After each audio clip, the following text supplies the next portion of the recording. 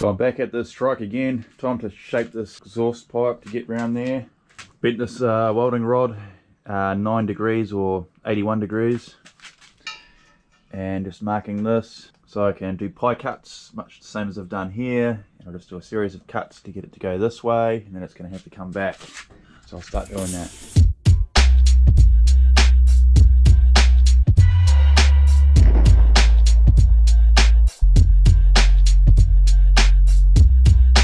So there you go, by the time you do 4 cuts at 9 degrees, it ends out to be 90 degrees. So 4 times 9 equals 90 degrees. Maths.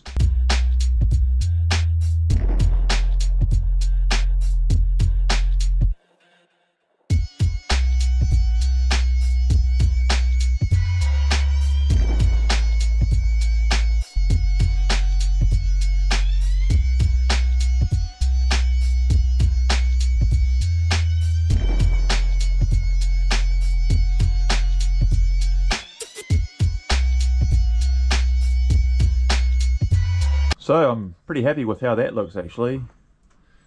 Enough room to clear your arms and that. And turned out this piece here only needed to be 10 inches, so I could cut a fair bit out of that. So the exhaust's going to be right there. Yeah, I like it. Now I've got to weld it off, which is going to take a while because I've got to weld all of these joints and I've got to square everything up as well. Okay, it's all welded off now. That was a mission, took probably about 3 hours of TIG welding. So let's just see if it starts up.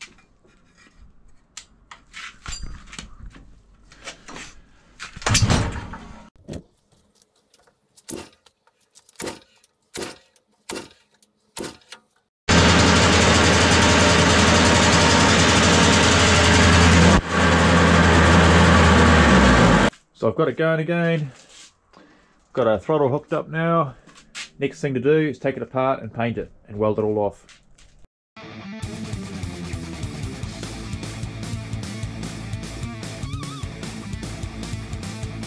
Okay guys, she's all welded off, painted. So I've just put this here to put an off switch on here. Had to do the wiring, which is 1 wire, which is just great, so easy. Pretty much ready to give it a test ride.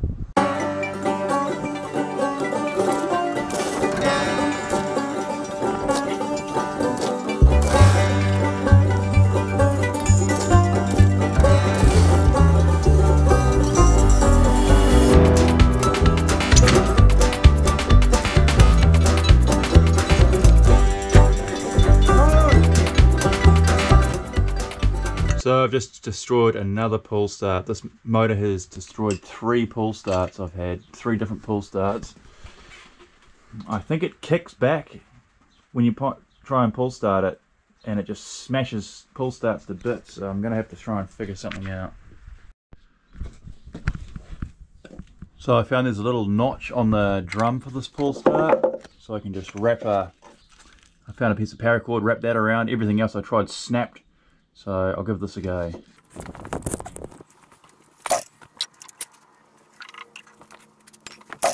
Oh, it's off. Ugh.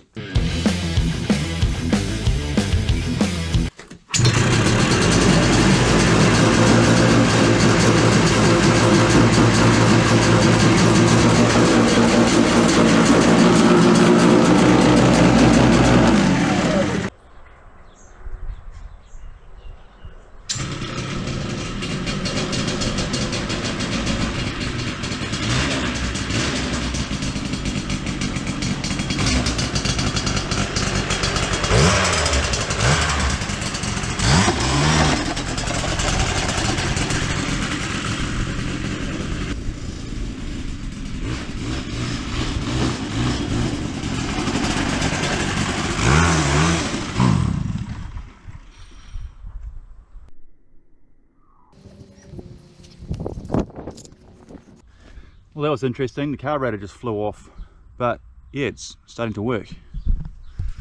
So I had the first little shakedown run. What do you reckon, George? Pretty good?